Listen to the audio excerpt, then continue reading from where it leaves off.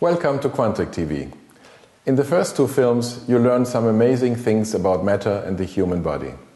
We asked, how is it possible that so many people with so many cells could exist from such a small volume of matter?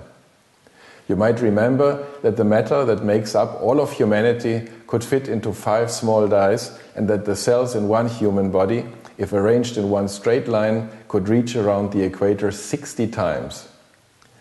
All this is possible because of physical laws that are known in the science as physical constants.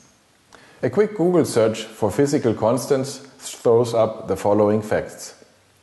There are 37 of these constants. For example, the speed of light, gravitation, and the fine structure constant. Remarkably, the physical constants provide optimal conditions for a universe in which planets and ultimately life can develop.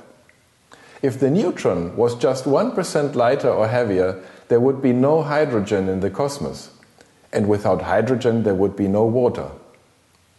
The fine structure constant also plays a key role, especially in the prevalence of carbon. The value of the fine structure constant is optimal for the formation of carbon in extremely large volumes. If it was just 0.5% higher or lower, the production of carbon would be around 99% lower.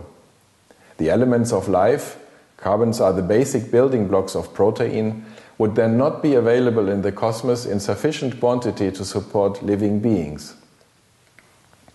So the values of the physical constants are by no means random. They complement each other with absolute precision. In fact, there are many more of these subtle, finely tuned values that are giving scientists plenty to think about. This demonstrates that there are, even in our high-tech world, still secrets that obscure our view of the universe and thereby also our understanding of man. One thing becomes very clear. We should never rely exclusively on our 5 senses when dealing with the universe, with matter, and last but not least, with man himself. We'll go into this in more depth in future episodes. Thank you so much for watching.